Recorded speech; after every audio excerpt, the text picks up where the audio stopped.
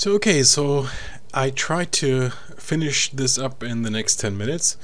So there are just some minor things we have to add or change before we start to render.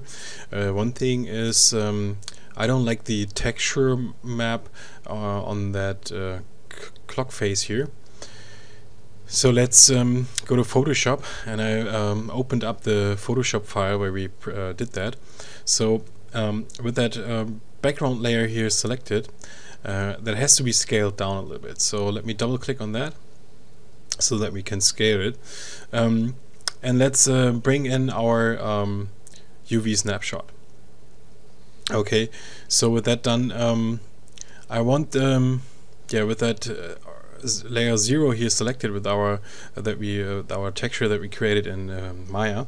Let me hit Control T, and then I want to scale this guy down proportionally. So let me hit Alt and Shift, and then I scale it down to somewhere about here. Okay, hit Enter, and then I can hide that layer there again. So now we have to tweak a little bit the Swiss made here. So let's select both of them, the Swiss and made, and then let's take our move tool, and I'm using the up arrow key right now on the keyboard and bring those back somewhere about here. And now let's also go in and change the size of the Daytona. Okay, so that's a little bit too small. So with that selected, let's go in here and drag over that, and then say use where is that? 110. Can't change it here. Oh, 72 point.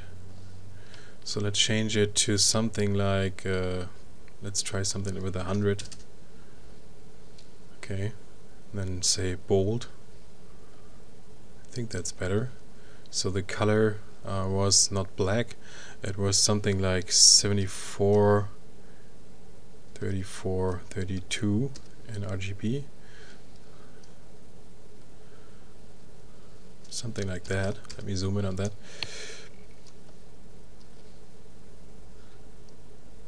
Okay, so it didn't. So with that selected, now let's go into color and type that in again. So 75 or to 34, 32, something like that. Okay. Now with that corrected here, let's what we have to do now is insert another layer. So first go here to the move tool, then insert another layer, and then we fill that layer with white.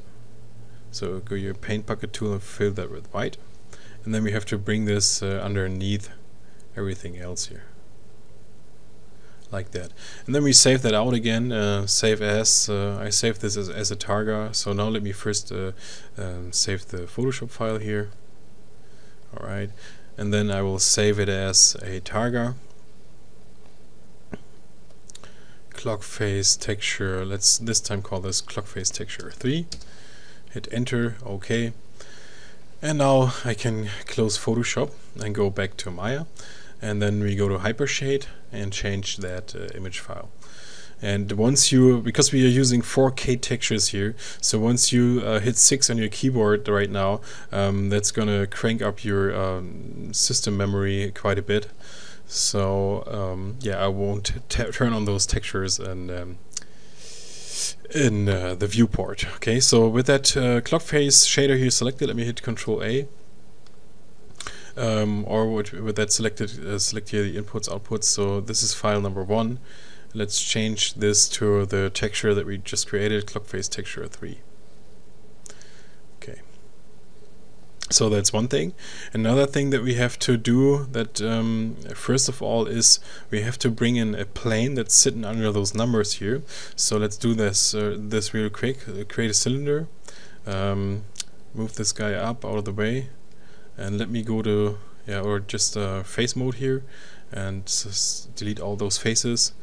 And with that object in here, say center the pivot, and then let's select this object and the main plate and at least one the main case and at least one number here, and then say hit Alt H, and then we have to bring this guy down, and obviously we have to scale it up, and then it has to sit right under those numbers but over the main case, right? So let's check that out.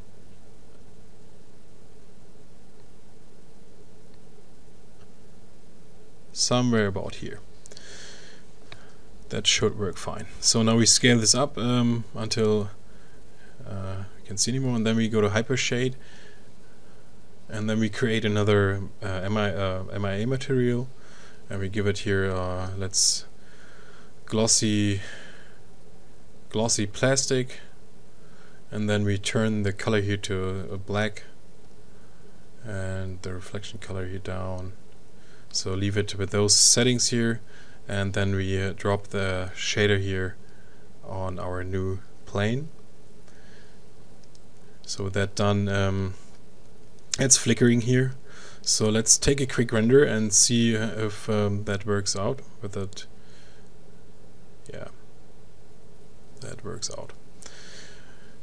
Alright. And now we can go in here and say show everything else, so show all. And yeah, the one last thing that we really have to model is the glass here on top. So that's what we are gonna do later. So first of all, yeah, let's create a render camera. So let me go to wireframe so that my computer system here is a little bit faster. Let's create under rendering a render cam. And then let's go in here and say we want to render out not in 1K square, we want to render out in the render settings here to HD 720, right? And then we with that camera still selected, we go here to panels and say look through selected camera, and then turn on the resolution gate. And then we want to find a nice angle from where we want to render this watch here. Okay. We could do is go back to perspective as well, and go to the quad view.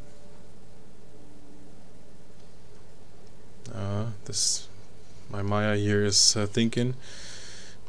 So if you're having problems with your memory, like I said, try to stay in wireframe here, and also if you have accidentally hit 6 on your keyboard to load those 4K textures up, a good idea is to close Maya and then open that up again. That helps.